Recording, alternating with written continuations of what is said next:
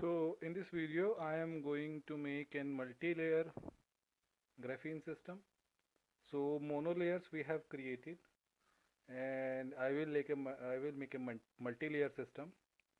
The reason I am making multi-layer system is because the multi-layer systems can be used as an energy storing device, or like ions like lithium plus can be stored in the graphene layers.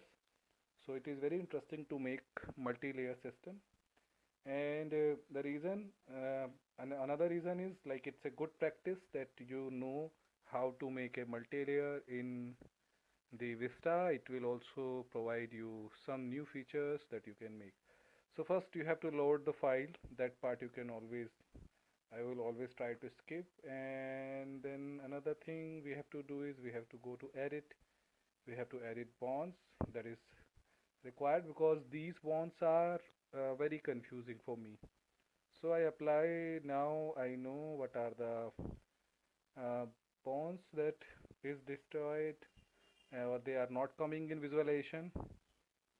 Now we have to do another step which is very important. We have to go to structural parameters, and then we have to go to unit cell, then we have to go to transform, and just type to here. This is the one thing we have to do. So I am just considering, I think I will make 3-layer system if it is okay. Now apply we can use, and so 4 layers are created in a bulk system. Now let me just export data as a postcard file. I will try to just save it as a postcard, and I will write it as a C 4 layers, but I will just make 3 layers. I am, for just sake of convenience, I am saving it 4 layers. So I will just save it is in a Cartesian coordinate, which is very important. Now another step, as I already told you, you have to, because I have to make 3 layers, so we have to delete this layer. Very important steps. Then we have to remove the bonds which are periodic. Then we will save it in a periodic system. Now we can see this C0 and these other parts, we can see these are periodic, so we have to just delete this periodic image, because by default VESTA perceive these bonds or these atoms, so it will double count it, so which is, or maybe triple count it. So what I will do, I will delete one by one.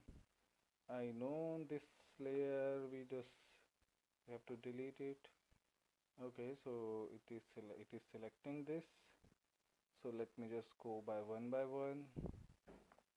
So this is very simple. Delete, and then delete.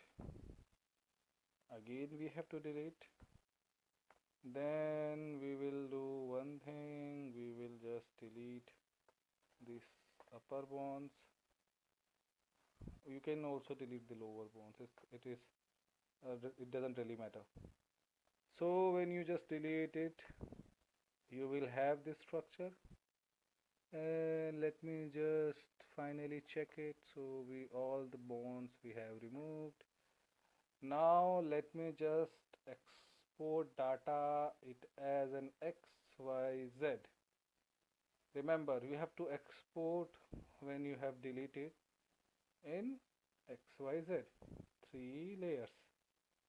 And tada.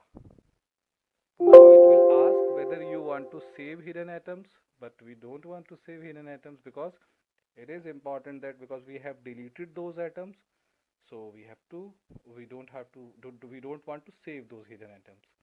So we will say no.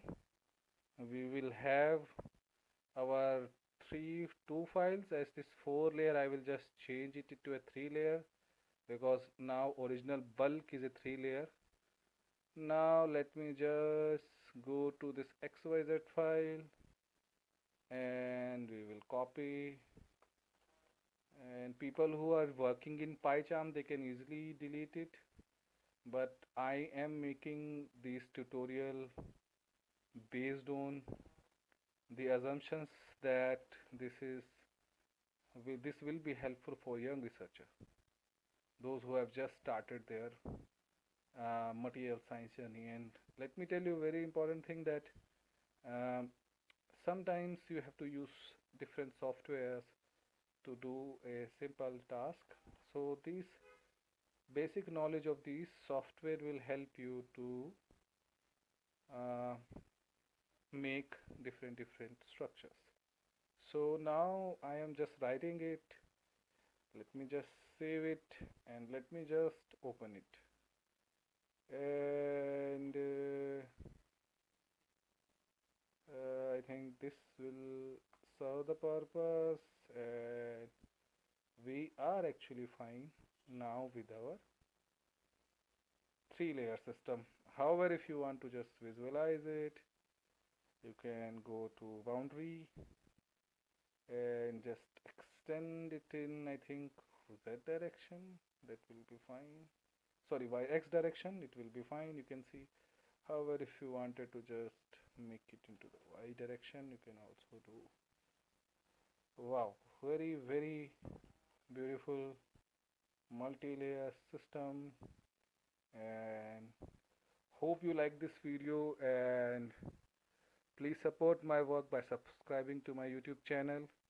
And you know, it took so much effort to create videos, to think about the content. However, this is the video which I have learned through a paid software or paid course, and I'm sharing it for free. So if you want me to help you, you have to um, help me first in growing my YouTube channel so that we all can reach to the people or researchers, those who want these kind of videos. So thank you very much for watching my videos. Hope you like it. Bye bye. Take care.